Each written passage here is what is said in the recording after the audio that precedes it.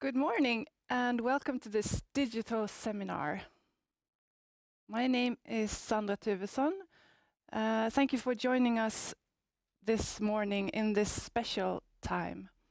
Back home you're watching us right now, you're 54 persons and hopefully we'll get as much as 300 today who have registered. Warm welcome to you all. Hope you're doing okay this special time. Today we're celebrating World Art Day. Since 2020, an official UNESCO Day. This seminar is co-hosted with Freemuse, Swedish National Commission for UNESCO, Konstnärernas Riksorganisation, where I work, and with the Swedish Arts Council. Given what is happening all over the world, we are doing this seminar digital, and I'm so happy that by doing so, we can reach out to many more of you. If you're working from home, being in a quarantine, or wherever you are. Thank you for tuning in. We will today listen to prominent speakers, panelists, and musicians during the seminar that will last for almost 2 hours. We are launching the State of Artistic Freedom Report 2020 from Freemuse. Please stay with us, and if you want to interact, comment or send in questions, please do so on Twitter, and the hashtag is Artistic Freedom SAF20. Artistic Freedom SAF20. Dr. Srirak Plipat, Freemuse's executive director that will be with us later, has said, and I quote, "Freedom of artistic expression is protected as long as it fits dominating narratives, politically, religiously, and digitally. This report shows that the West is losing its leading positions as human rights and freedom defenders at a fast pace, while the world grows intolerant and violent against non-mainstream views and expressions." And with that word, and he will come back to us later, Dr. Srirak, with that I welcome today's first speaker, Minister for Culture and Democracy in Sweden, Amanda Lind. Welcome, Amanda. Good morning, everyone. Today we are celebrating World Art Day, and we are delighted that this year, for the first time, we are able to celebrate it as an official UNESCO Day. Art and culture are vehicles for creativity, innovation, and cultural diversity across the globe. They are fundamental for social cohesion, for knowledge and dialogue among people.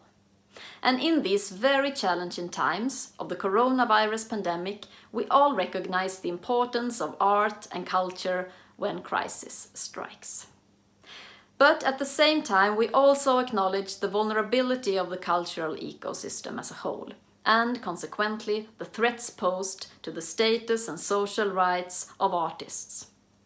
And in these trying times, it is more important than ever that we join efforts to strengthen the protection and promotion of open and democratic societies where artists and creators can work under both fair and free conditions.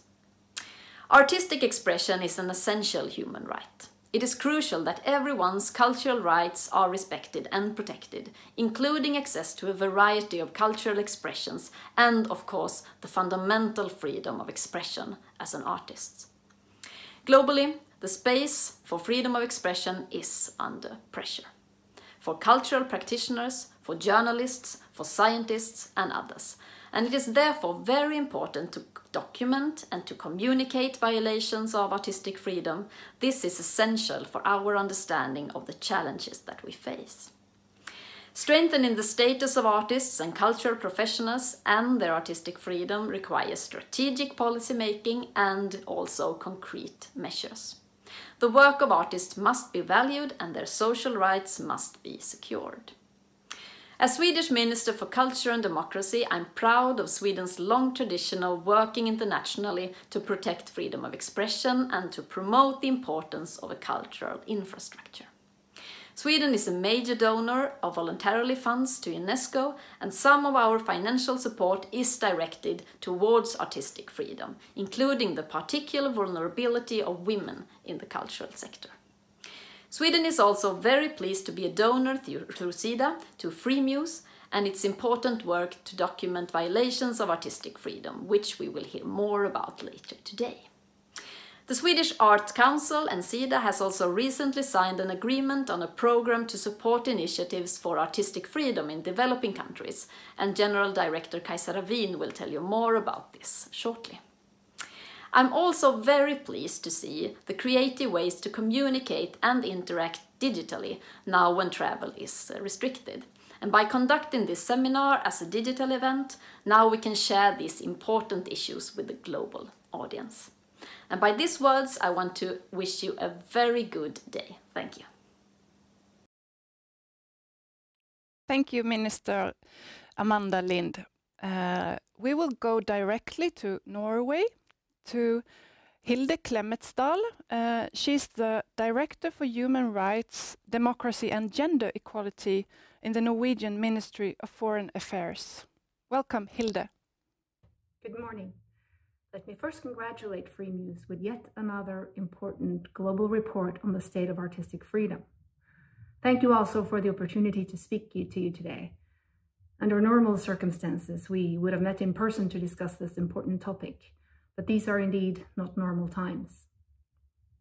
For a while, human rights, including the freedom of expression and the freedom of creation, has been under pressure worldwide. The space for producing, performing, and enjoying culture is shrinking. Unfortunately, this trend is being exacerbated by the COVID-19 pandemic, as leaders in many countries conveniently use the situation as an excuse to tighten the grip on civil society, media, and artists, and to increase government control at the expense of the separation of powers, rule of law, and respect for basic freedoms and human rights. Cultural and artistic expressions are powerful. Precisely for this reason, artists are at risk of being targeted, manipulated, and controlled by those in power or those in search of power. Against this backdrop, the work of Freemuse is more important than ever. The launch of the report, State of Artistic Freedom, has for a number of years taken place in a Nordic country. We, the Nordics, produce and consume culture as a natural part of our lives. The past few weeks have demonstrated just how much it means to all of us, when many forms of arts and culture have practically been shut down. The Norwegian government's platform underscores the importance of culture. I quote, "Arts and culture are expressions that embody the power to build and shape societies. A free and vibrant cultural and civil society is an important prerequisite for an enlightened public debate and for democracy to thrive. Our national policies are firmly grounded in our human rights obligations. The Universal Declaration of Human Rights states, everyone has the right freely to participate in the cultural life of the community, to enjoy the arts and to share in scientific advancements and its benefits. It includes two important principles. One, the universal recognition of the importance of culture, and two, the universal rights to participate in it. The International Covenant on Civil and Political Rights and the International Covenant on Economic, Social and Cultural Rights, as well as UNESCO's 6 cultural conventions, are all important for artistic freedoms. The UN Special Rapporteur in the field of cultural rights, Karima Benoun, has raised the awareness of cultural rights in the UN system and beyond. She has time and again expressed her concern about limited access to cultural rights for women artists and for artists with an LGBTI identity. This is a concern we share. All human rights are interrelated, interdependent, and indivisible. Yet we know this is not always being practiced. For instance, the right to everyone's freedom of expression is sometimes held up against the right to freedom of religion or belief. The report points to several examples of restrictions on artistic freedom in order to protect religions. However, the right to freedom of religion or belief protects individuals, not ideologies, religions, or traditions. The State of Artistic Freedom report documents that the space for producing, performing, and enjoying culture is indeed shrinking. This is part of a broader global trend with a growth in nationalism and populism and increasing attacks on human rights, including in our own part of the world. This is a challenge that requires political commitment and strong partnerships. We must support a multitude of voices and expressions, and we must support the crucial work done by media organizations and civil society like Freemuse. Without freedom of expression, there is no democracy. Freedom of expression is the foundation on which all other democratic freedoms rest. Civil society organizations and partners like Freemuse and others that work to document the actual status of artistic freedom and to improve the conditions for cultural rights around the world are key partners.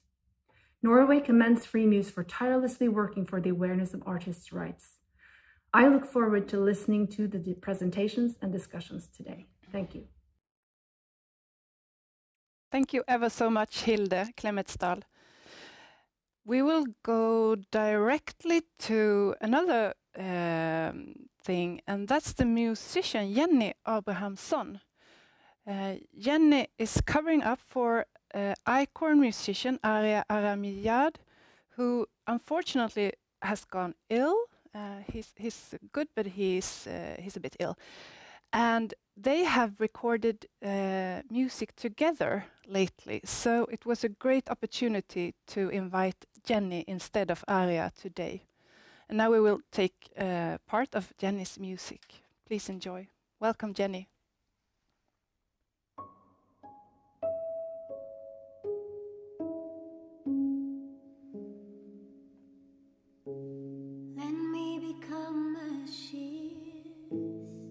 Set fire on my destiny. Do not censor me this time, 'cause I wanna die on stage. Put your boots on, it's getting late. Kick me in the head, brother, so that I get my senses straight. Brother, my legs are bound. Put your hands on the trigger, for I long badly just to get a touch of freedom. All my thoughts just short of a bullet. You love the beautiful eyes of the women. Fire, get rid of this chip on your shoulder. Fire, 'cause you do have the right. Heaven's the reward of your hands. Ooh.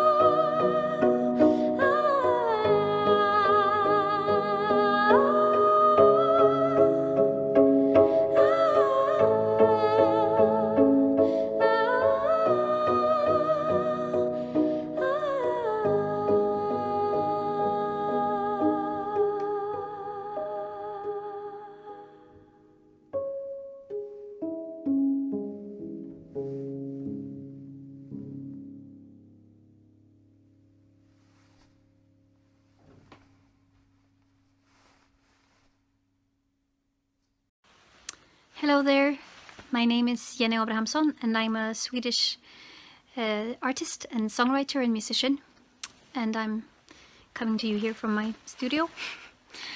You were supposed to hear Arja Aramnejad today, but unfortunately Arja is sick. He is an Iranian singer, fantastic singer, who is now part of the ICORN project, the International Cities of Refuge, here in Stockholm. In 2013, I was introduced to a project called Silent Music Sessions. And the concept is that people like me play songs by people who are silenced in their home countries, who aren't allowed to play their music for various reasons. So the idea is to perform their music and make sure that people hear it and that we talk about it, or talk about why they can't perform their music. And me and a couple of artists played songs by Arja Aramnejad. And Arja was actually there on link too for a bit, then Iran cut it. And since then, me and Arja have been connected on social media. And a bit more than a year ago, I saw that he had tagged himself in a photo in Stockholm. And it turned out, it had been a secret up until then, that he was now part of ICORN, the ICORN project, for which I was very happy. In Iran, Arja has been arrested numerous times and tortured and imprisoned because of his music and his criticism against the regime in Iran. Anyway, when asked to step in for him today, I thought, can I, as a pop artist from a Western democracy, I've never had to think twice about what I'm singing or what I want to express. It felt sort of inappropriate to step in and just play you one of my love songs. But I thought I could play you one of Arja's songs. Unfortunately, not in Farsi, but we made a few translations back then when we did the silent music session. And this is one of Arja's, I'd say one of Arja's most important songs. It's called, let me just check this, Baraye Lamse Azadi. But in English, it's A Touch of Freedom. And its lyrics is incredibly strong. It's about dying to get a chance to just express yourself, or just touching that freedom, even if it means they put a bullet in your head. Yeah, the lyrics really got to me first time I heard them. And I'm going to play you a bit of a different version. It's not going to sound like Arja's. But we have recorded an entire debut album with Arja here in Stockholm. It's just finished and it's going to be amazing. And it's going to be out soon. So I hope you get to hear that, because he's an amazing singer and artist. I'm just going to put the camera in a better spot. And thank you for having me on board.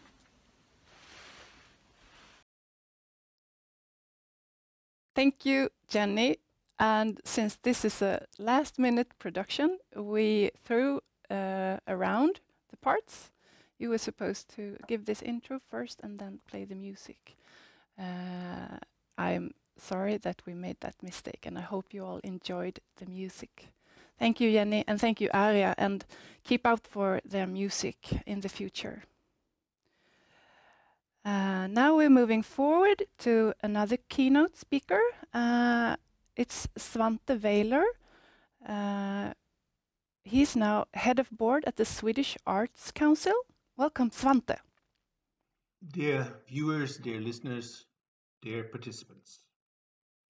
In this deeply challenging time, it is especially relevant to acknowledge the importance of art and culture and the subject of today's event, the current state and importance of artistic freedom and what we can do to strengthen it.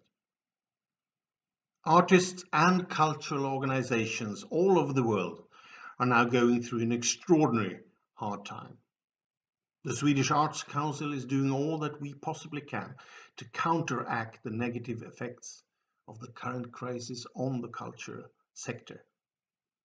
We will in short receive a mission from the Swedish government to set up a coronavirus response program for Swedish cultural organizations. Once in place, rapid handling will be our highest priority as the needs are urgent.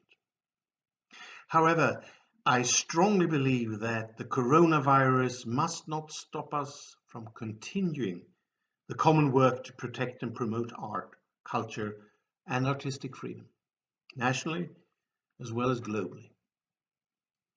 The Freemuse State of Artistic Freedom report gives us valuable knowledge about the current state of artistic freedom in the world. As we just heard, and as the report clearly shows us, artistic freedom is under threat. Human rights and fundamental freedoms must be respected, also in time of crisis. Unfortunately, the current crisis risks to create an even more vulnerable situation for artists. Freedom of expression is a basic human right and a fundamental part of democratic societies.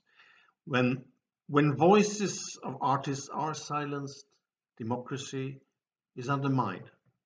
Strengthening the status of artists and cultural professionals and their artistic freedom also demands concrete policies and measures.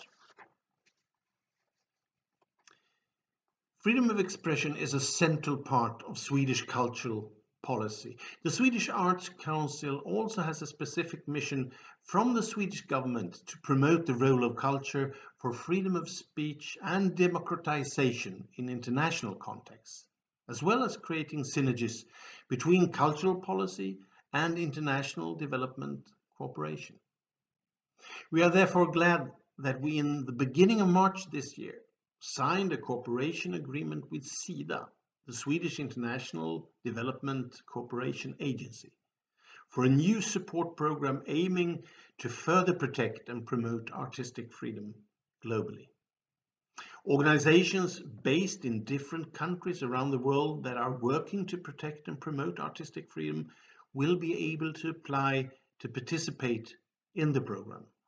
More information will hopefully be available before the summer.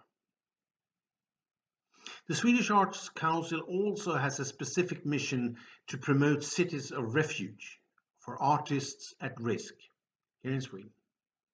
More than 70 cities have joined ICORN, the International Cities of Refuge Network, to promote the values of freedom of expression and host prosecuted artists. As of today, there are 25 ICORN cities of refuge in Sweden. The strong engagement of local and regional authorities is of utmost importance by offering refuge for artists that do not have the possibility to exercise their artistic freedom in their own country. We must work together on global level to strengthen artistic freedom and the respect of human rights and fundamental freedoms, so that artists, no matter where in the world they live, have the possibility to express themselves freely. International cooperation and solidarity are crucial, now maybe more than ever. Rich countries like Sweden must take a decisive lead in that work. Thank you. Thank you, Svante. We're moving forward to the second part in this seminar, and now we're going to talk about the report that we're basing the seminar on, the State of Artistic Freedom Report 2020, produced by Freemuse annually, and it's just been finalized, and we are meeting Dr. Srirak Plipat, the Executive Director of Freemuse, and he's going to tell us all about the report. Welcome, Dr. Srirak Plipat. Thank you, Zandra, and good morning, everyone. My name is Srirak Plipat. I'm Executive Director of Freemuse. Welcome to the launch of Freemuse State of Artistic Freedom Report 2020. We produced this report, basically documentation of violation of artistic freedom in 2019. And last year was a year of a lot of change happening. One of the dominant scene, and that has really set the tone for political climate for artistic freedom has been the growth of nationalism, whether it's the Christian nationalism in Brazil or Hindu nationalism in India, where the new president and prime minister took the office, or elsewhere around the country, or say in Europe, where 14 countries have now have nationalistic politics gaining more seats in the parliament. And this actually set the scene for artistic freedom and how the result that come out of this growth in particular. It's also interesting to put into perspective artistic freedom, or when we use a longer term, freedom of artistic expression as a human rights. But when you look at a few dilemmas going through artistic freedom has been, one of them is among freedom of expression circles itself.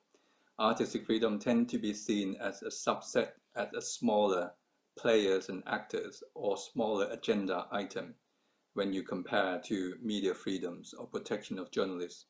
And this is where a challenge seems to be lying among protection of artistic freedom. The good news is, though, the UN Special Rapporteurs on Freedom of Expression is likely to produce a report on freedom of expression, but focusing on artistic freedom when the new report is expected to come out in June, possibly to be linked with academic freedom also, which is also an important element of freedom of expression, as well as cultural rights.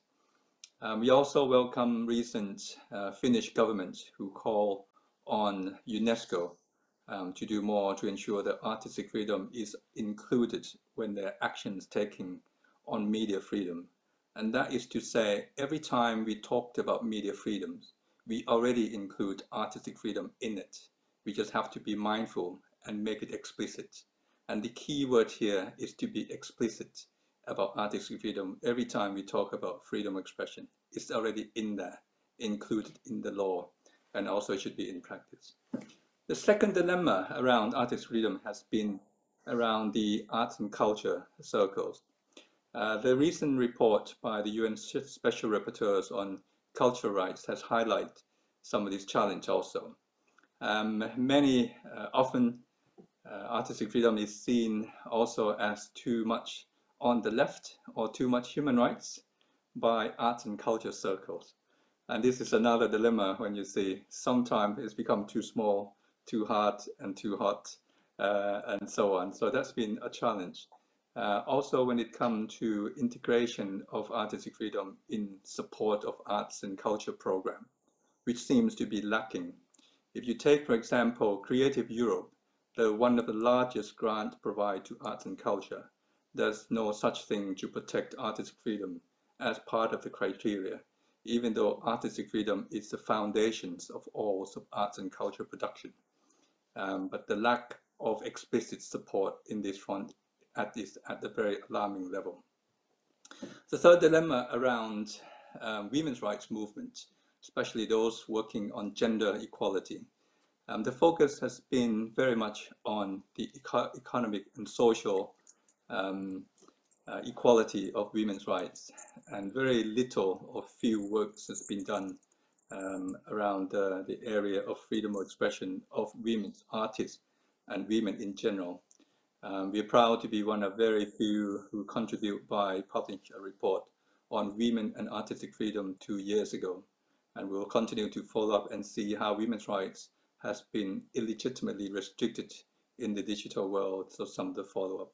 So with this backdrop of some of the challenges why artistic freedom remain a small circles in a way that has found it's a bit harder to get into the mainstream discourses. What we do to actually address some of the challenge is to publish a report like what we are launching today. And this is a product where we evaluate roughly about 1,500 cases worldwide. Some of them we can verify and some of them we cannot. And we put only the one that we could verify and check sources. And as a result, we can analyze 711 cases from 93 countries. which provide the basis of this report. While the figure is very low, 700 cases, in the world where we believe there's many, at least a few thousands of violations of artistic freedom, these figures is sufficient for us to identify some global trends of what we actually could see moving forward also. And here's a summary of the report. Very first one, we've seen a widespread of attacks on artistic freedom, over 93 countries. It's a sad year, given 9 artists were killed in 8 countries, and this is quite unusual. Normally we only see 1 or 2 artists being killed, and this certainly has been a violent year for artistic freedom. The number of 71 artists imprisoned in 16 countries, that's the highest we've ever seen artists in prison in any calendar year. Last year it was 60, and this actually show an alarming trend that's being used against artists. Detention and prosecution remain widespread also in many countries. Moving along, we also see attacks in various art forms. What did not surprise us has been musicians continue to be the one who got hit the hardest, with about a third of violations were targeted on musicians in almost 60 countries. Visual arts and films has also come second, and that's quite a similar pattern that we've seen in the previous year, and so were theatre and literature. Moving along to the next one, we've seen, looking a little bit closer in the figures of 71 artists being put in prison. Leading the field has been Spain, and this is mainly rappers who were sentenced for imprisoned, mainly for freely expressing themselves through music. And they were charged based on mainly for glorifying terrorism and insulting Spanish royal family. And similarly with Iran, Turkey, the figures has been quite similar to the previous years. Myanmar just came to the radar screen last year, and the number of 8 artists being put in prison was mainly the theatre groups that perform their work questioning, criticizing the Myanmar government on various policy issues, and they do it peacefully and artistically through their theatre work, and as a result they were prosecuted and put in prison. Looking at the rationale for imprisonment, we will see that the main rationale has been for criticizing governments, and on the second point, a very alarming situation has been also the counter-terrorism, and this has been slightly going up to 21% compared to last year, stay at 18%. The rest of the rationale or the charges against artists has been quite similar to the previous year: religion related or indecency, and that's basically mean when the artists perform their work, their artwork, but being seen as indecent or not acceptable by social values. And then 4% has been on when artists get caught between conflict between at least 2 countries onwards. So that's basically censorship or other way of restricting artistic freedom because of the change on the law. Moving forward, looking at the imprisonment of artists by region, this is a surprise. We've seen that Europe has performed rather poorly in the past few years, at least. But this year it's become a bit more explicit that Europe has been on the spotlight and become #1 region that put artists in prison, followed by the Middle East, Asia, and Africa. Looking at one of the main challenge that we've seen worsening situation is the use of anti-terrorism measures and laws against artists to express when they express themselves. And we believe that there's at least 8 countries that have misused these anti-terrorism measures against its own citizens, including artists: Bangladesh, Colombia, Egypt, Russia, Spain, Turkey, the US, and Yemen. Some of those that we have looked into the case in particular, and we feel quite confident that this is the case, that there's been a misuse, and we will look into how we can actually address this particular issue. A closer look into how anti-terrorism measures being used. It's interesting to point out that 69% of the charges has targeted musicians in particular. This is something relatively new. We haven't seen such figure like this before. And secondly, it's very important to point out that half of this use of anti-terrorism measures against artists have been targeted on minority or artists with minority background, and that stands at 52%. And this is a clear disproportionate use of this charge against artists. And that make anti-terrorism measures become a second most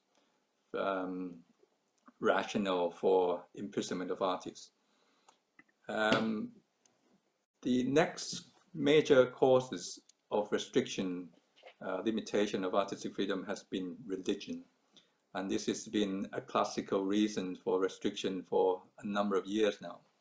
And it's good to remind us all that the UN Special Rapporteurs on freedom of, on the right to religion and belief has also pointed out that we cannot use hurting religious feelings as a reason for restricting freedom of expression, including artistic freedom. And the main point here is that between two human rights, there is no need for one have to come up or being realized at the cost of the other. All human rights are interrelated and can actually be realized without having to sacrifice or pick and choose, and either or is not an issue.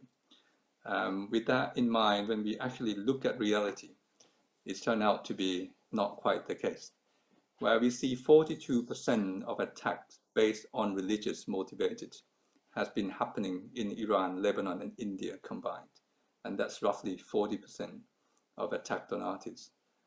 Sadly, one artist was killed for religious or protecting religion reasons, and that's also lead to quite significant number of 10 artists being imprisoned in Egypt, Iran, Malawi, and Saudi Arabia. And other forms of attacks, we continue to see very similar trends as we move forward. Women artists has been a target and continue to be suffering quietly, most of the time not being addressed in usual platforms. And the reason has been quite similar. They are often being charged on the ground of being indecent. And a quarter of those rationale has been on religion. Government has accounted for more than half of violation of artistic freedom of women artists in particular. And this happening in the Middle East, that's about 40%, and secondly followed by Europe at about 20%.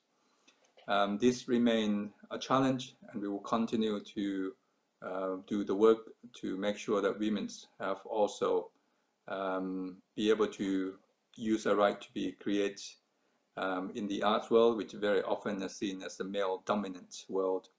Last year, we produced a report on how women's right to express themselves in the digital world has been limited, not only to have limited access to be able to show their work, but also face sexual harassment, especially when it comes to online expression, to the level that's significantly more than men artists.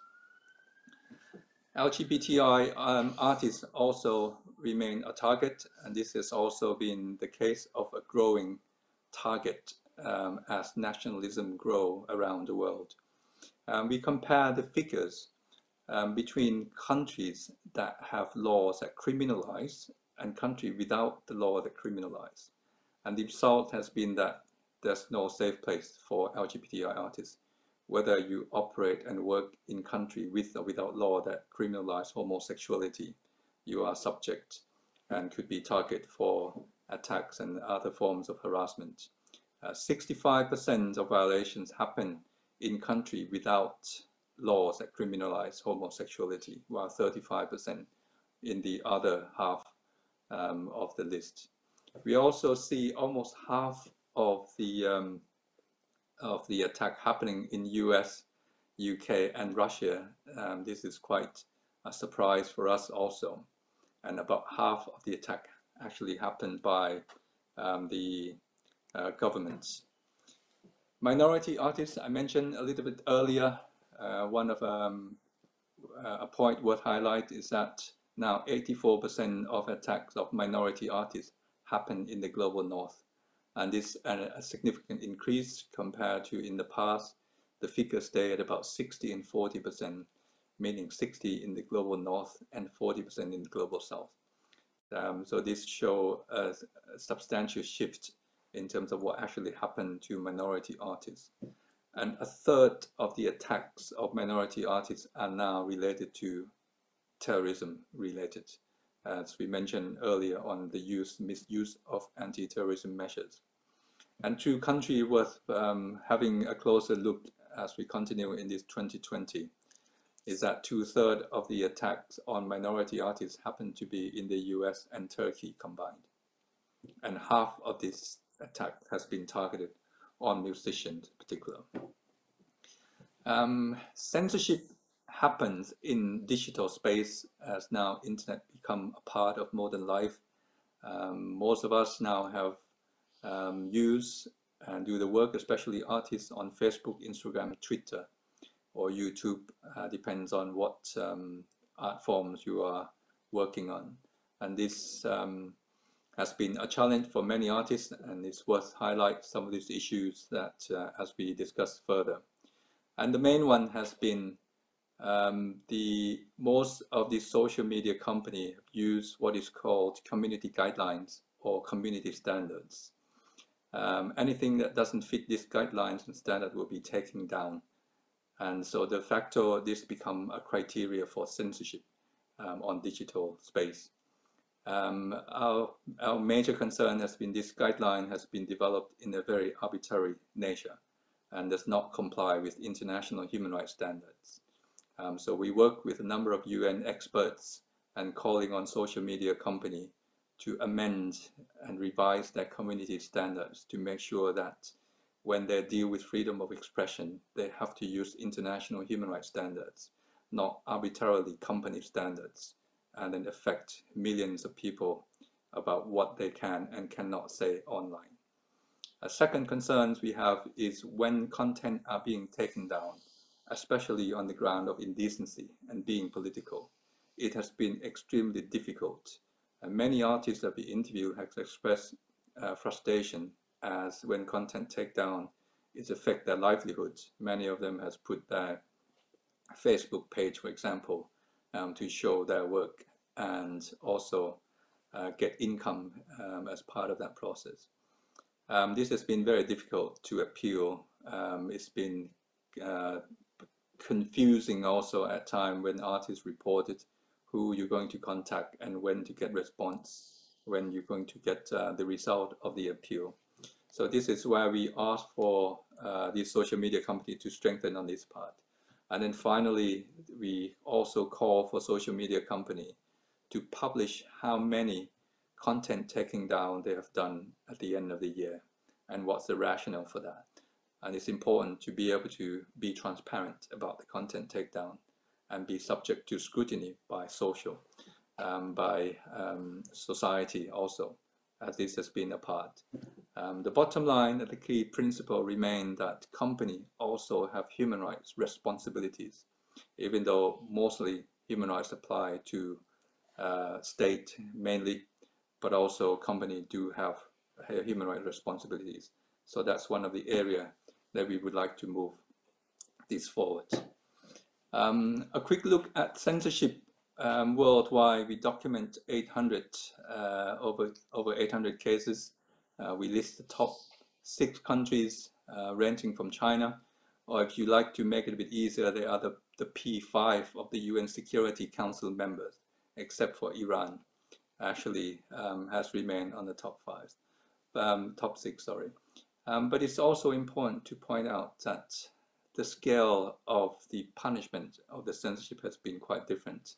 It certainly has been harsher in Iran when artists may lose license or being sentenced or imprisoned in some cases. The rationale for censorship remain because the artwork has been seen as political or being indecent. And a similar other rationale has been listed, such as religious or LGBTI related. So some other, this is quite similar to what we've seen in the previous year. So that's basically would sum up some of the highlights of our report, and I'll be happy to discuss and answer questions as we move along to the next session. Thank you very much. Thank you so much, Dr. Srirak. We will talk later on after the panel discussion that will start in a short while. So please send in questions as well for Dr. Srirak on Artistic Freedom SAF20, the hashtag on Twitter. You can send in questions there. Moving on, just a keynote as well before the panel discussion. And now we move to Switzerland, to Géraldine Zeuner, the Swiss Agency for Development and Cooperation. Welcome, Géraldine. Hello everyone, good morning. My name is Géraldine Zeuner. I'm from the Swiss Agency for Development and Cooperation. I'm responsible for culture and development. I'd like to greet you and I'd like to thank you as well for this opportunity to speak to you. I was actually invited by Freemuse because there was a conference that we helped organizing in February in Zurich called Art at Risk. I was asked to just say a few words about this conference and also how it relates to the report that is going to be launched today. So the state of artistic freedom is actually going to show us all kinds of different information on artistic freedom. But artistic freedom is more than just the freedom of creation. Of course, it's a freedom of expression, expression of opinion, expression of different perspectives, diversity of perspectives, but it's also the freedom of participating in social processes, in also envisioning the future. So it's extremely important to safeguard this freedom. But at the same time, artists who would like to live this freedom, they're also extremely vulnerable. And we can think about this, what actually makes them so particularly vulnerable. And I'd like to share with you that a human rights activist once told me, actually to safeguard their security, it's crucial for them to always only bring forward information that they can state, that they can actually cite from somewhere. All the information that these human rights activists are bringing forward, they can show where this has been published before. And this is the main difference to artists. Artists actually don't do that. They produce and they create content from within themselves. There is a very personal expression to artistic expression and artistic freedom that actually makes them vulnerable because of this personal element. We actually wanted to explore further and understand what situation artists are in, especially in fragile and conflict situations. And that is why we partnered with a small NGO in Switzerland called Artist Foundation and also with the Zurich University of the Arts to organize this conference, Art at Risk. The conference actually had three objectives. First, to understand what the state of risk is for the artists in different situations. And you will probably hear it further on today in the launch, that the risk comes from several sources, not only governments, it's not only censorship, but it's also in societies where there's a lack of tolerance from different kind. And the second objective to the conference was actually to see what the potential is of art and culture in conflict and fragile contexts. Because the power of the artists, and that's why they are actually in risk, also has very potential features for the future. It brings in some normality after a conflict. It also helps shaping social cohesion and to rebuild a society, or as someone also put it, to remind us that we are human. The third objective was to see how we can actually support artists in these situations, because in order to be free in creation, of course it's good not to be at risk, but also you need other things like funding, like safe spaces, like infrastructure, or opportunities for travel.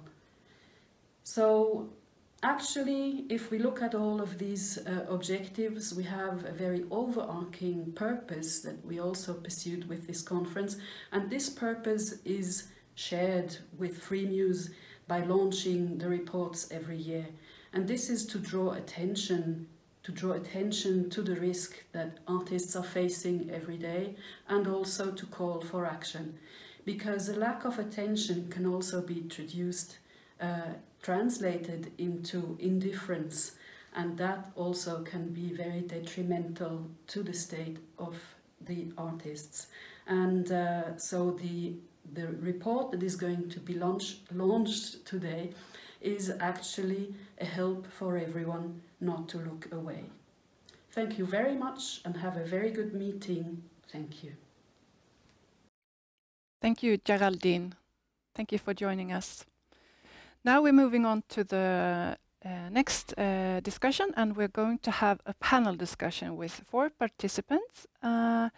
We will talk upon the program, the report as well, and we will start with 2 questions that I've asked each participant to think about. So they will introduce some 2 or 3 minutes talking upon the theme. And the theme that we have pointed out is how do we relate to the impact of authoritarian nationalist governments on the state of artistic freedom, and as well good practices, initiatives to strengthen artistic freedom, tools to support the freedom of artists in the shrinking of the civil society spaces and the responses. I will present the panel first, and then I will give the word. We have together with us today Sara Edström, artist and chair of Konstnärernas Riksorganisation. And that's an organization working in Sweden with social and economical and legal advices to professional visual artists. Welcome, Sara. Thank you. So nice to see you all. Yeah, the technology is working great. I will get back to you just in a few seconds. We have as well with us Staffan Smedby, Head of Unit for Democracy and Human Rights at SIDA in Sweden. Warmly welcome to you as well, Staffan. Thank you, Zandra. And the technology is working there as well. Great. We have Brittis Edman from Amnesty International with us as well. You're Head of Policy at the Swedish division of Amnesty International. Welcome, Brittis. Thank you so much. It's working as well. Great, thank you. And last but not least, we have Noora Al-Badri. You're a visual artist, a media artist based in Berlin. Warmly welcome. Can't hear you, Noora? No, not yet. Yeah, it's coming. Thank now you it's so working. much. Looking forward. And Dr. Srirak Plipat, you're with us as well, but you will not be taking part in this discussion so much. We will save the Q&A for later on. I give the world to I give the world to you, Sara. Oh, I do thank that you as so well. much. I give the word to you. Thank you so much, and I'm really happy to see all of you and to listen to the summary of the report of the status of the artistic freedom. I think I represent visual artists in Sweden. We organize about 3,500 visual artists in Sweden, and we have been for a long time discussing this thing of artistic freedom in the Swedish perspective. So I think it's very vital that we zoom out and see it from this global perspective as we do today. Because I think in Sweden, when we try to talk about this as try to learn from the things that are going on in other countries, sometimes we are met with the attitude that we are talking about like just these small issues, because if you see the perspectives, one can think that what's happening in Sweden is just like little small things that can be easily explained as just something small. So I always try to compare it with, I think, the very successful metaphor of the pyramid of violence that was talked about a lot in the Me Too movement. That all these little things combined enables the most violent things that are going on in the top of the pyramid. And so you have to address all these little questions at the same time in order not to push forward like the boundaries of what we see as acceptable. Or so I think that is a very important perspective in this, that we have to address all these little things. Like in the Swedish perspective, it could be this local politician that is taking down a painting from the city hall because it doesn't fit his or her personal taste, not even for political reasons, but just. And then we always go in and comment and try to correct, and we have to fight those kind of rhetorics that say that this is just a too small fight, and it's almost also like seen as being disrespectful for artists that are really under risk. But I think that is what we have to do to stay firm, to stand up for the beliefs that we have.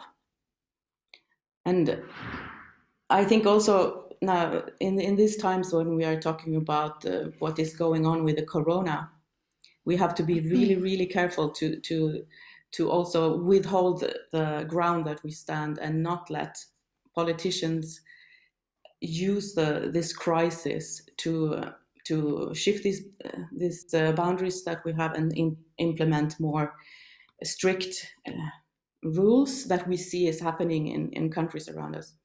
And we have to find much more allies around us, so that we are not just talking about the art scene or the cultural scene as something very small, as we have heard today talked about, that this is a much larger issue that has to do with all human fundamental rights. And for that, I think we really need to have more allies in other sectors of politics and also in societies in general. And maybe one positive thing of the corona crisis is also this, that people actually really, really feel the lack of culture when you cannot access it as you are used to. So maybe that can help us strengthen our team.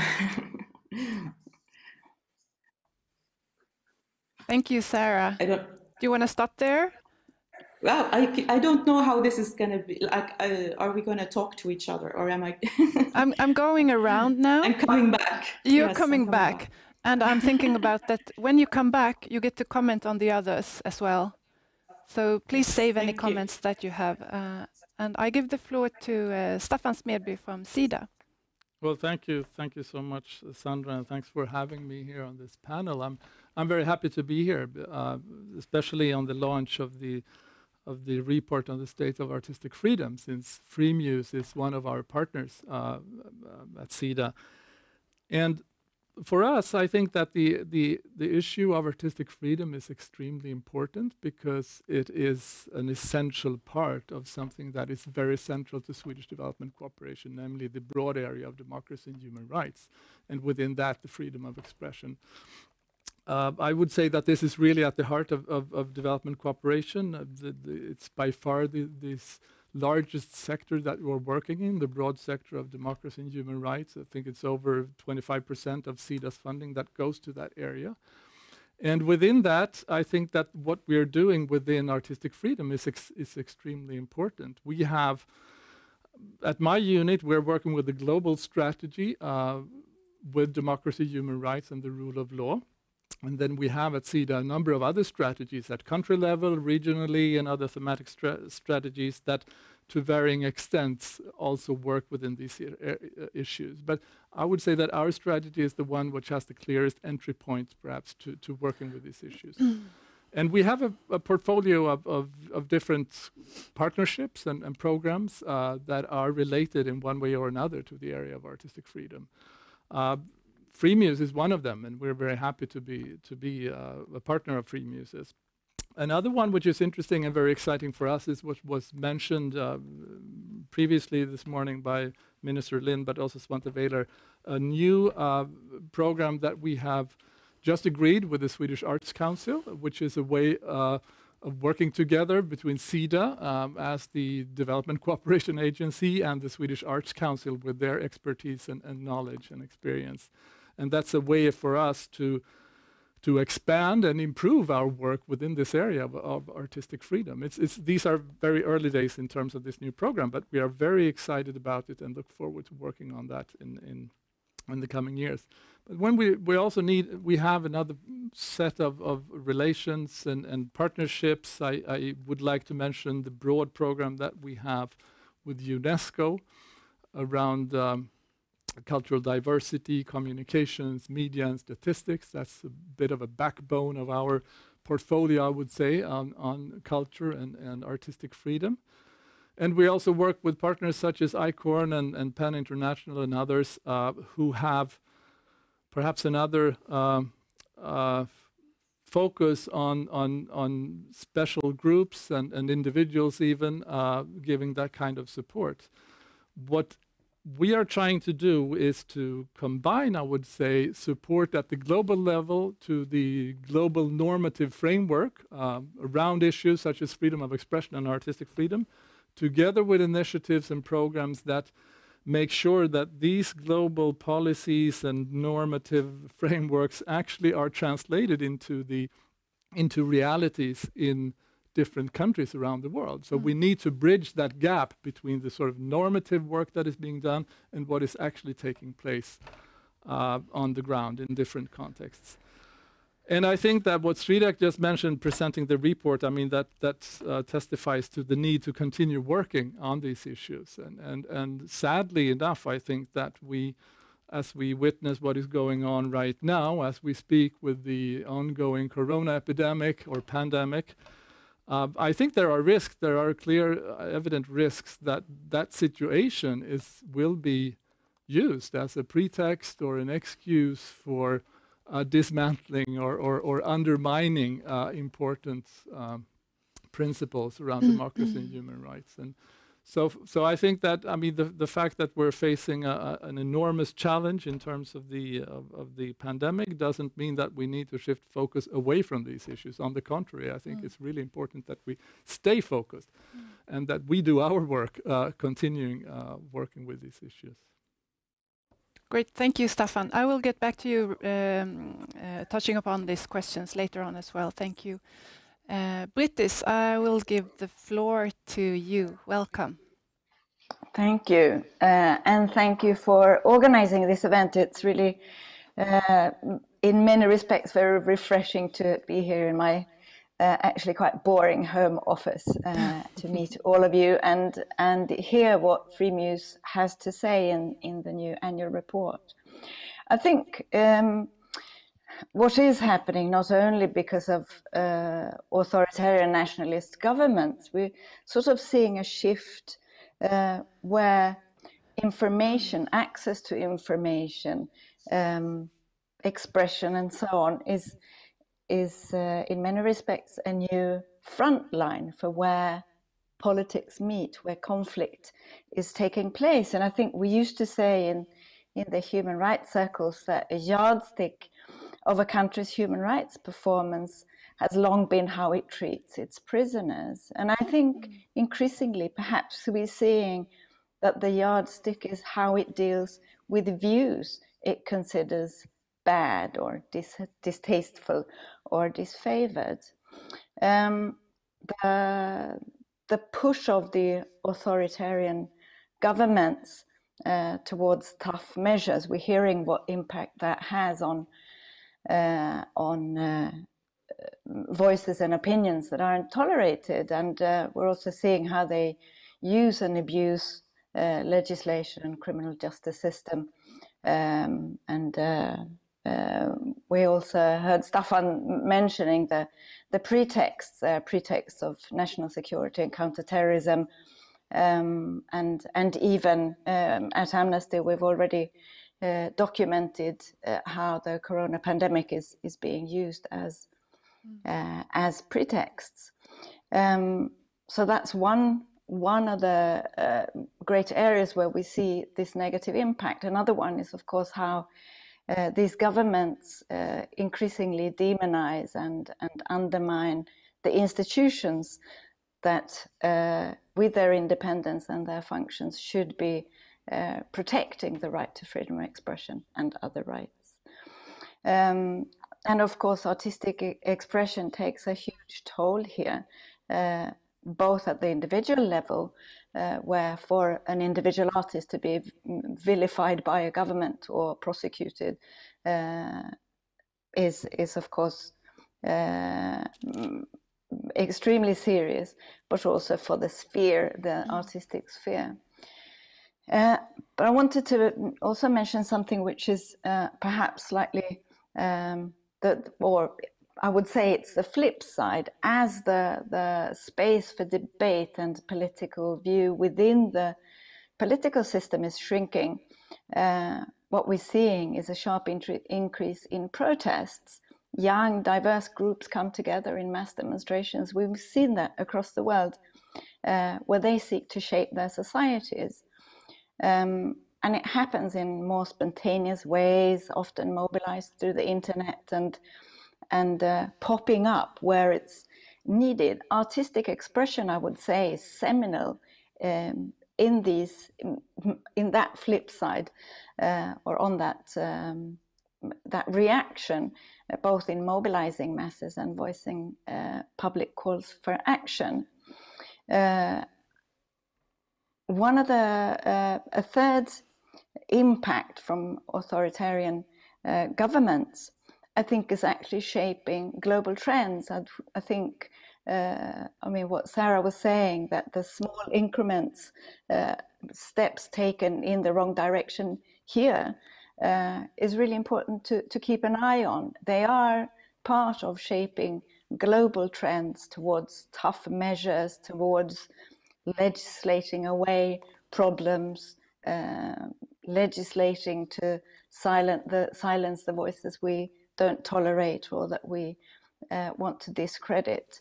And there's also within the democratic world increasing criticism against the human rights framework and international human rights institutions. And I think that trend is something we need to take seriously. Maybe I'll stop there and I get back to other points later on. Thank you so much, Bittis.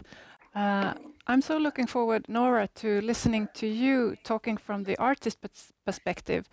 The question is double. I mean, as an artist, you're not responsible for dealing with these questions. Other kinds of infrastructures is needed to help artists and shape safe spaces.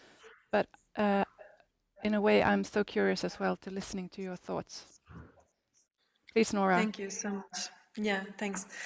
It's a broad topic in a way, and it is in a way, to me, it is very personal and very practical, but also I think we as artists are personally always invested in shaping the world we live in.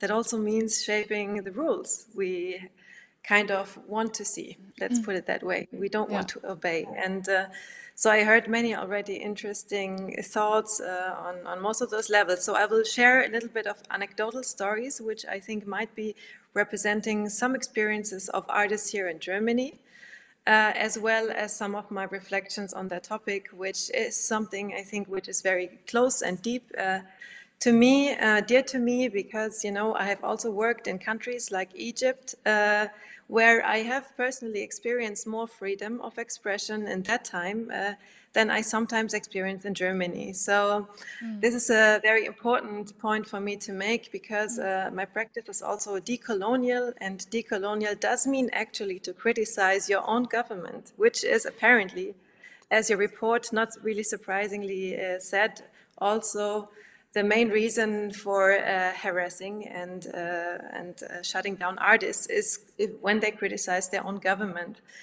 And I mean, I'm not surprised that music, visual arts are in the front line of all of this, because our practices are, in a way, they're not just a critique, which is one step for me. And I think we see so many artistic practices where art is a way of truth making. I find this is a very beautiful term, but for me personally, I like to see art more to create emancipatory spaces and narratives, which of course are challenging, like the really, in a way, difficult situations we are facing now, which probably are much better than like many years before maybe, or in other times, but still the topics I heard from you and I feel are in the moment very important here from a European perspective. And I'm half Iraqi, so all I do in a way is I try to recenter that we don't believe that the world is shaped around the global north and all kind of that things. This is just the frame. When I talk now, this is the European perspective, but what I can see here, the main problems for artistic freedom are, of course, nationalism, conservatism, and things like institutional racism. And I think the first speaker also said it. And sometimes it has very subtle forms, but they add up and they become really severe and real limits for artists, which end in persecution, but which also end in more subtle ways of silencing the artists. When you think about funding streams, for example, like who are the juries? And so now two anecdotal stories. One is a negative and one is a positive one here from Germany, because I've experienced both of it. So, for example, there were certain projects which I was prepared that they are not going to be funded because they were too political, too critical. So one of my most popular projects actually is called the Nefertiti hack. It was a kind of emancipatory intervention into a large museum here in Berlin, where they have a bust of Nefertiti from Egypt, and I kind of stole the data, but data you cannot really steal, and put it online on a public domain for the cultural good, for the common good. So this was not funded, of course, in a way, as expected, but then we as artists, we also find different ways, and I just want to say this because this is the reality we are dealing with. Sometimes we write two proposals for one project, and they can be really different. And in this case, I will also name one funding institution, which in the beginning was, of course, not really happy. It was the German Goethe Institute, like SIDA, I guess. But then when they saw the resonance of our artwork, and it was like viral, and it was greeted, of course, more in the global south than in the global north, but also in the global north, people started to understand what was that all about in a way. So I think everyone was happy except maybe for the museum directors here in that specific museum. And this leads me also to, and even the Goethe Institute was, oh, that's a great project, and why didn't you write it that explicitly in your proposal? And I was like, I don't think, and I know you would not have been in the position to fund it. So we kind of also protected you from taking responsibility, because we showed it in Egypt, and these were more, let's say, political difficult times in a way.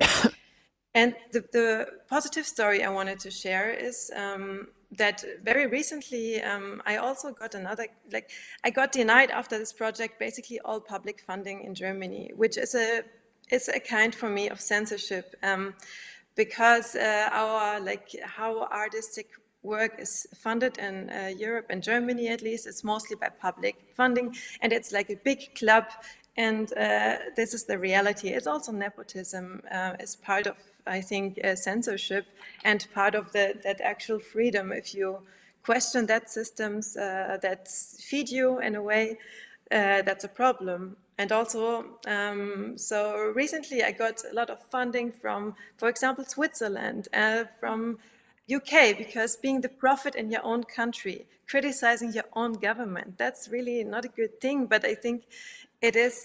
It can be an existential part of many artists' practice on an everyday basis. And I think we need that spaces. And it's not just a critique, but it is just, also proposing new narratives. But then, another maybe thing I would like to mention, because I am talking here from Germany and Berlin, is something what was also mentioned in your report, that recently we have that trend towards the far right, and we have seen that party AfD, for example, in some state parliaments, and they are, of course, the first ones who are trying to shut off cultural fundings, even like certain institutions like independent theaters. And they said something, and I'll just quote it to see that mindset, what we are dealing with here, what they said about colonialism. And I'm quoting, colonialism was a sign that the white race was superior also in terms of civilizations, and that these other races saved a lot of blood and sweat thanks to colonization. This is what they said last year in Baden-Württemberg in the parliament. And this sorry, is what Nora, can I just ask you, who were the person saying this? Wait, this was the parliamentarian, one second, I have it here. Politician in the parliament? Yes, exactly. Okay. In Baden-Württemberg last year, and I don't know, wait, 1 second, Udo Stein was that, yes. Okay, so, Nora, I would like to bridge over to, thank you so much, I would like to bridge over to Sarah. I know that you at Konstnärernas Riksorganisation have been working a lot as well with the question of arm length regarding artistic freedom, given funding and artistic freedom and so on. Would you like to say something upon this or comment on the others as well? Well, yes, I think as we all talk about today, that this is a very complex question that includes all the different human rights. And as when we talk about arm lengths, the principle of the arm lengths, I don't know what it's called in English. Politicians should stay away from what the artists are doing. And I think we have in Sweden and many other countries, we have been a little bit too comfortable with that things are going fine, and we have like a good government, they're doing fine things. So people are not used to standing up to fight for this principle. So when it occurs, it's like we are a bit surprised that, oh, what happened here? So I think that, like I said before, that we have to react to all these little things that are happening just to stand up for this principle, because it is so connected to freedom of expression as a whole, and the building of a democratic society, of course. So I think that is very good that we are talking about it in a global perspective, and to hear other artists in countries that we kind of thought were not like that. So it's very surprising, as you say in the report, to see that Europe is really rising in these negative figures. And I think that has to do a lot with that we have been like a bit too comfortable in believing that everything will sort itself out, and we just go about our business and we don't have to take this fight. But maybe We see the development in Sweden with the rise of nationalist parties and this kind of populist rhetorics, and that it's very easy to win people's votes with a very simple rhetoric of us against them, and to have this division of society. So we see the examples in Sweden that we have to learn from, and we learn much better to also hear examples like from Berlin. It's easy to get from the country. I also want to say it's very important that we work together with artist organization, the world, but it's also very illustrates the economic situation that we are all in. Artists are under so much pressure in just a normal situation, and now, of course, with the corona, so much more. We are always the that have weak basis to stand up and speak our rights, because we want this commission work. So if someone tells us to maybe a bit to fit, maybe we do that because we need to survive as artists as well. So we are always like very we have conditions economically, which makes us also weaker as organizations, and weaker as we're all time and money. So money to actually work together with other organizations is not Sarah, enough. The internet is a bit hacking with you. So many bad. Okay. Let's just take a pause with you and get back to you. Okay, thank you. Very good points regarding the economic situation, given safe and how do you say modiga, curious? No, you're a brave artist. When you're economically safe, you could be braver as well as an artist. Staffan, I wanted to reach out to you and see what have you been thinking about when you listen to the others, and is there something that we can learn from each other or that you miss in these questions? No, I think that we have a lot in common in how we view the situation, and I think someone described it as it is a complex issue, and I think that the complexity is, I mean, there's a variety as to how this plays out towards different groups and individuals, and there is a variety to how problems occur, and also the fact that this occurs, it's a worldwide phenomenon, and it occurs in different contexts. So that I think I'm a bit humble to that, because I think there's probably no one-size-fits-all solution to this, or one prescription method that we can always apply. But on the other hand, I don't think that we should reinvent the wheel. There are things that work, and from our experience, we know that we can work at different levels. We can work with different initiatives and different approaches that together and combined in a smart way in different contexts can make a difference. And just to mention a few of those, I think that just information, knowledge, data, and facts is extremely important in this context. The report that was launched today, I think, is part of that. The work that I mentioned previously on normative policy frameworks and to sort of strengthening and backing them up is also extremely important.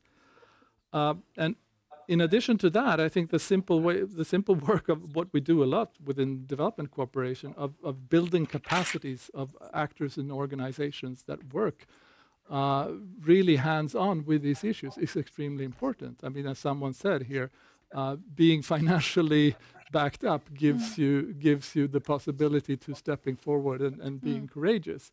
And we often see that cultural actors and artists are at the forefront and pushing the boundaries of democracy and the freedom of expression.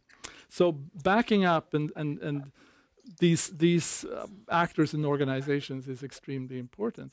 And finally, I would say that, I mean, especially in these times where the current situation with the corona crisis, it illustrates very well something that I think that we have seen in development cooperation and in an increasingly complex world, that we need to be very flexible. We need to be adaptive to a world that constantly changes. We cannot stick to our plans and budgets and just, you know, implement them as we once thought would be the best way. We need to constantly engage in dialogue and discussions with our partners. And we as donors, as funders, I think that we have a responsibility to really respond to that need for flexibility and adaptation that is really needed in this situation. And again, the corona crisis, I think, very much illustrates that need. So I think that we have to work on that from our donor perspective. We need to be very flexible and to be very supportive of our partners and the difficult situations that they find themselves in. We know that our partners are very much looking into this. They are doing their analysis. They are coming up with ideas and ways of changing and adapting to the situation. And again, as funders, we need to respond to that, I think. Thank you very much, Staffan. When we spoke before, we talked about how important it is to meet up with people physically as well to get information. And in the corona situation now, that really points out how if this situation is if it's going to stay like this for a long time, we will lack information that would get to us otherwise. Previously years, I worked as an advisor to the Minister of Culture in Sweden some years ago, and I traveled the world and I met with NGOs in different countries in Lesotho and South Africa and Montenegro and Russia, meeting with artists and journalists being threatened. And that knowledge has given me the backbone of so much information that I wouldn't have to give forward to organizations and funding organizations and so on. So the physical meeting is so important as well, as you pointed out, Staffan, before, in our conversation before. Brittis, I would like to reach out to your comments on this. Well, I think, I mean, it has been mentioned, I think what Freemuse has done to lay bare what's going on and to document and report is hugely important. I think for democratic governments, for international and national organizations, to take that shared responsibility to ring alarm bells when need be, and to voice concerns over measures, over draft legislation, to speak out. And I think we sometimes get a sense that, is it really worth it? And I think it really is. We need to be part of forming opinions as we see opinion is shifting. We need to shed light on violations and speak out against abuses. That's really central. But at the same time, naming and shaming doesn't go all the way. There is a need to support the positive, support countries, support organizations that seek to improve, say, respect and protection for artistic freedom. And I think there is, for all of us, a need to consider how we can build and be part of big creative coalitions, mobilize broadly, and doing so also discuss in earnest what societies we want to be part of shaping, what human rights do to our societies. Why is freedom of expression so sacred? Why is it so important? I don't hear so much of that earnest conversation, and I think there's time. Why is that, do you think, Brittis? I think that you know, I would say that the rhetoric is quite simplified, but we actually countering that. I think we need to move away from simplification and bring in nuance. We need to bring in much more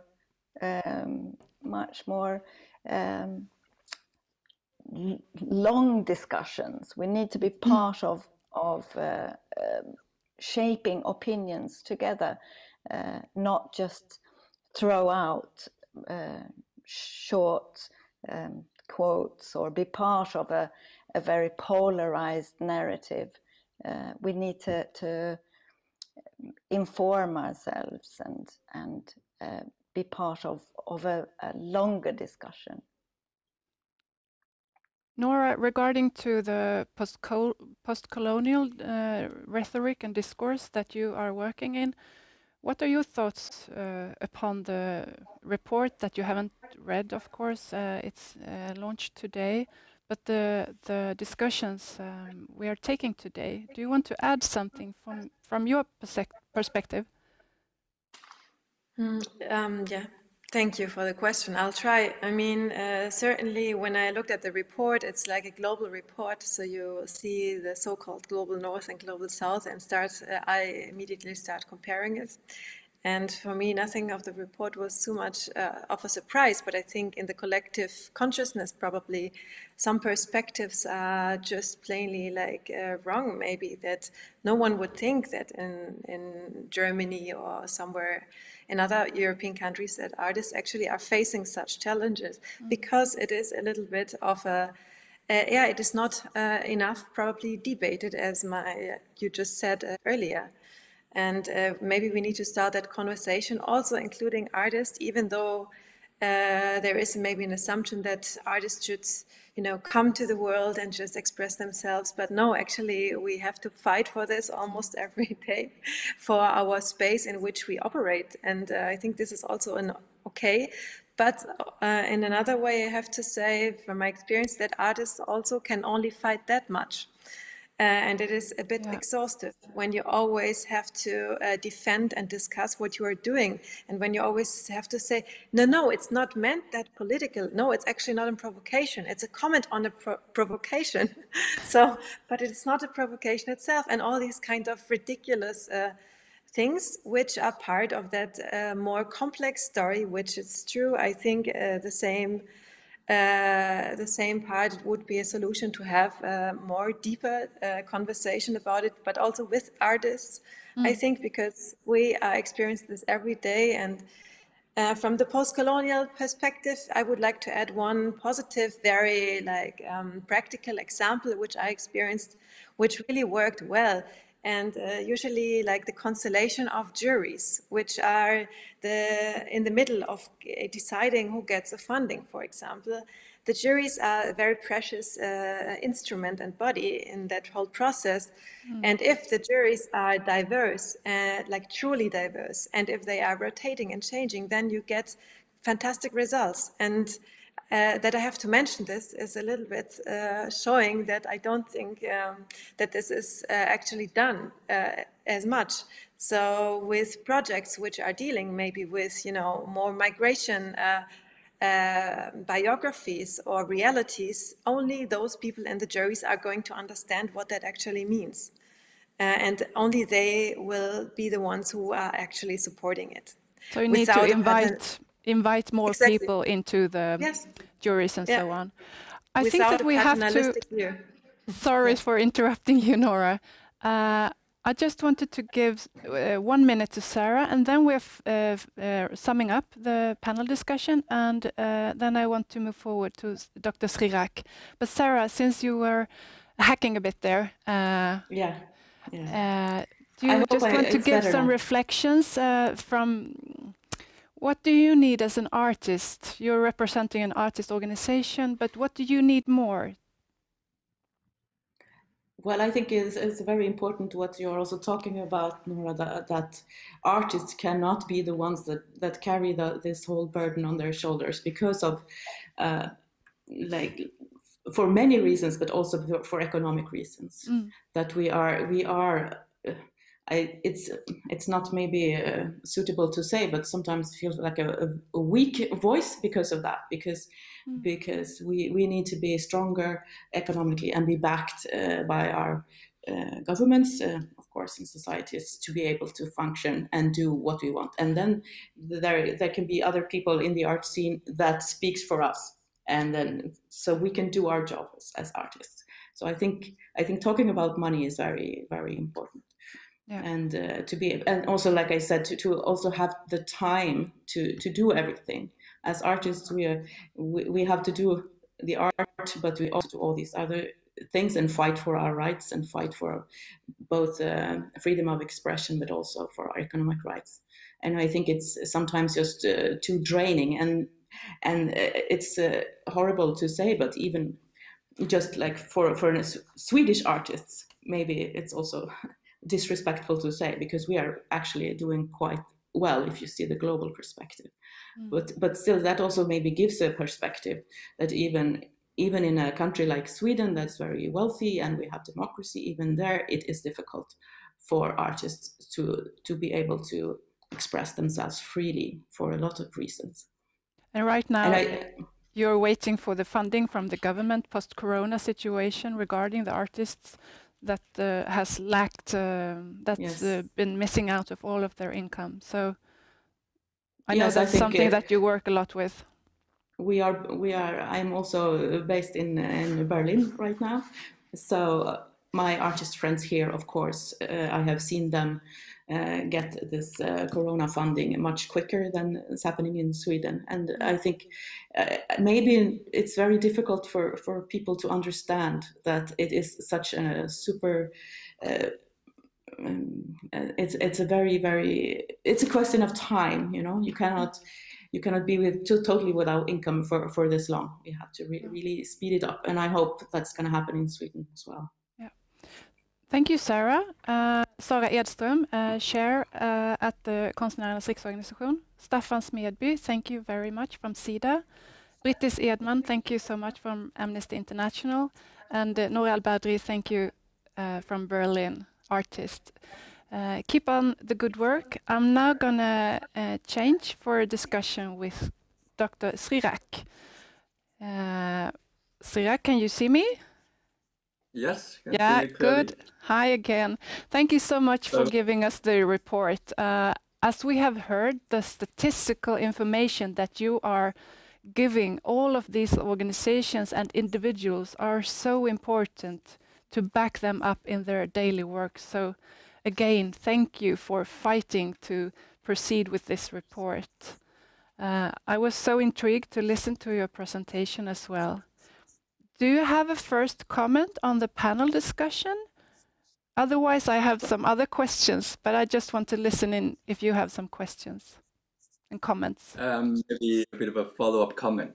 I think maybe just make a few points following up, and I think most of this has been touched upon by the panelists already. Okay, but please do. Yes. Well, after you've seen the report like this, certainly the questions will come up. Will normally be, so what can we do? That we present the picture of problems. What are some of the solutions that we can realistically do? And I think there's at least 3 ways of what we can actually do. First one is certainly to get what Stefan mentioned as a normative policy framework. In the NGO world, we certainly call that advocacy work. So we try to influence policy level from the international, regional. We work quite a bit with the EU trying to address some of the policy framework to make sure that artistic freedom is more explicitly included in some of the European policy related to cultures as well as on human rights. So it's really important to get the message right from the very beginning to address this.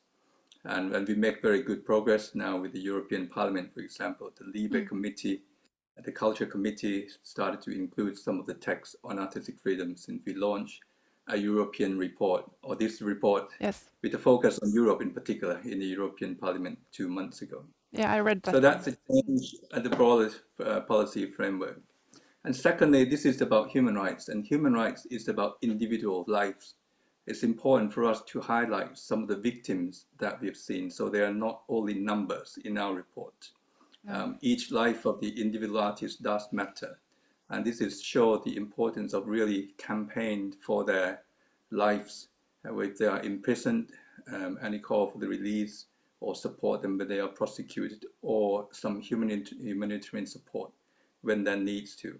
So that really come down to touch upon individual lives of artists, just so critical for us to work. And that solution is the campaigning part.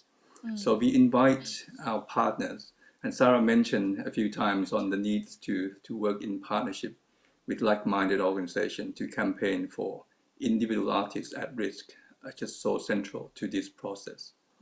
And then thirdly, the overall broader of how we need to work together between organizations. At Freemuse now, we started a global action network for artistic freedom to include individuals, organizations, as well as artist network, to look at how they can respond to this challenge together in the creative way, in an artistic way. So we are facilitating artist networks. We know artists are not very good at getting together compared to other constituency, but the need to build constituency around artistic freedom is long overdue. If you look at other sectors in social change landscape, you will see journalists got together much better. They organize better, they influence better, they campaign better. Similar with women's rights organization, they're always strong. They have network in the parliament and they can advocate for their causes. Artists are not necessarily strong in that. So this is where we are helping coming in and facilitate. I think Stefan mentioned about building capacity of organizations, so this is very point. Somewhat the art-specific organizations such as musician unions, performance groups and so on get together and work a bit more in the union type, so calling for economic mainly support, as well as other aspects certainly for that particular types of arts. But we're also trying to bring these different art groups, whether theater groups, musicians, filmmakers and other visual arts, to really come together and really campaign for a structural change so that there's been improvement of the enabling environment. So those would be some of the comments I would put on and say this is some of the few steps we can actually do. We can also be a part of solutions, whether you're individual or you're as an organization.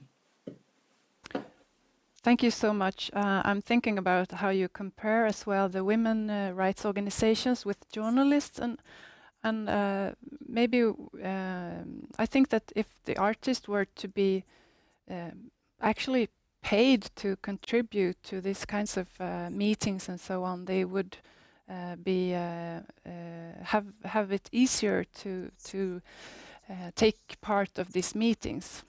Because they're so financially weakened, it's harder to get them together, I manage. Yes. I got some questions from Twitter for you. The first one is, how can individuals contribute to defending artistic freedom of expression? Individual, you certainly can be a part of artistic freedom defenders. This is what Freemuse has started last year, where you can sign up and join us and basically start campaign for individual artists.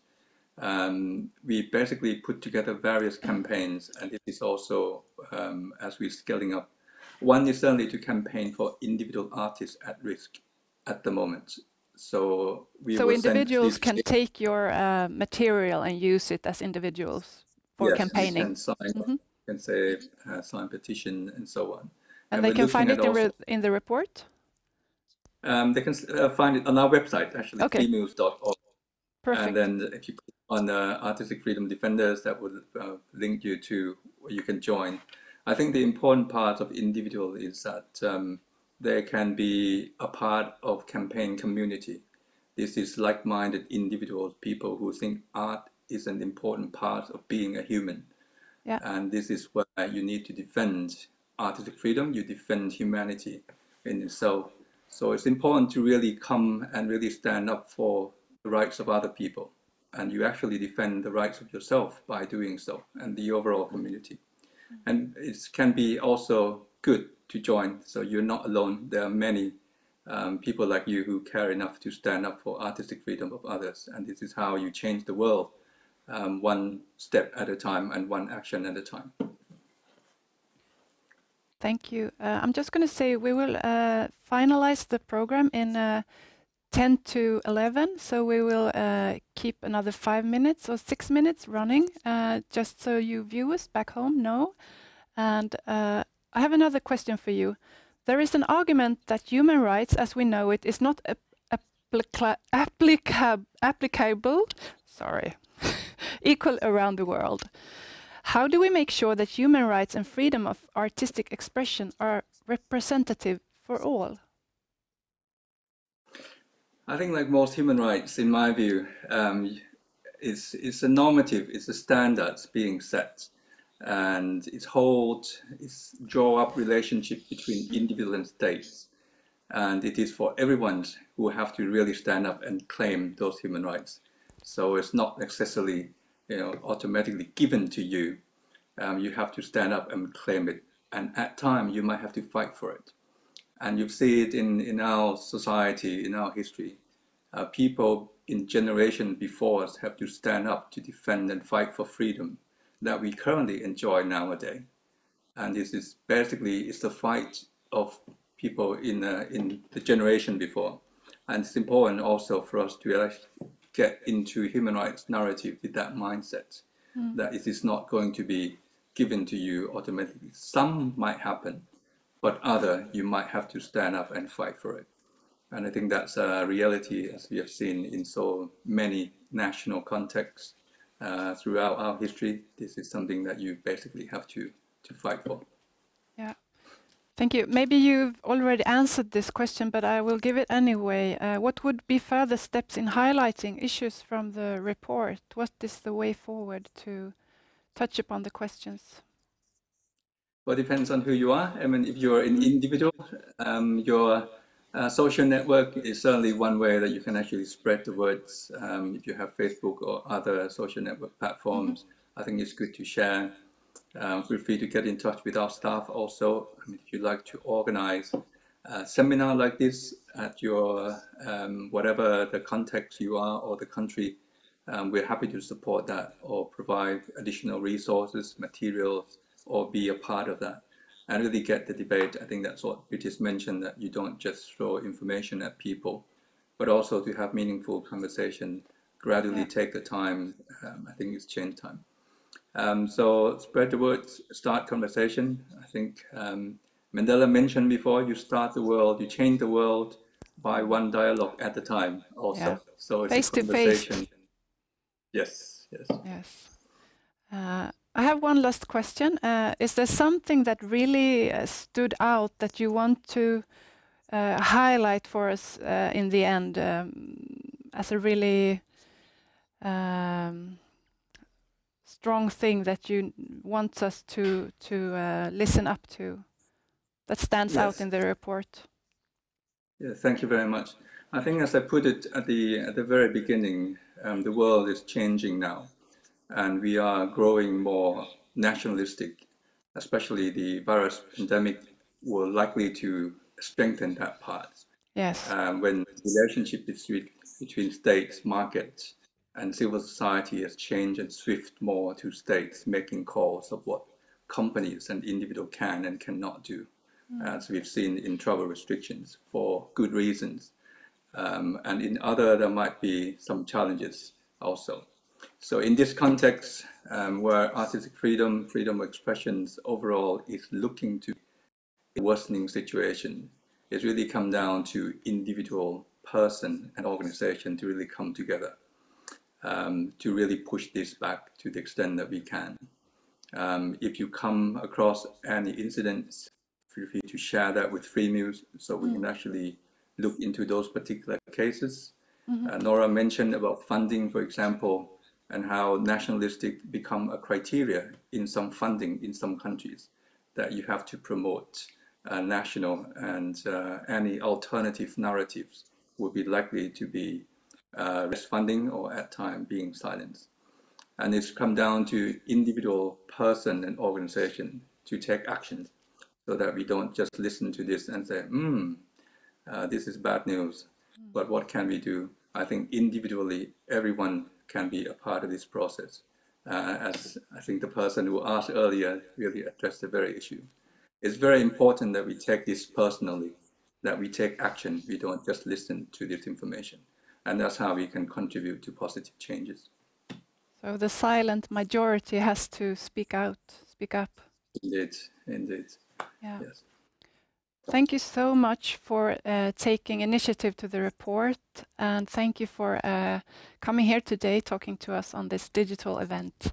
Dr. Srirak, Plipat, thank you, and take care. And thank you all the viewers at home. We're wrapping up. I want to say thank you to my great producers here today. A big hug to you, and thank you back home. Take care. See you in the future in different collaborations. Take care. Bye.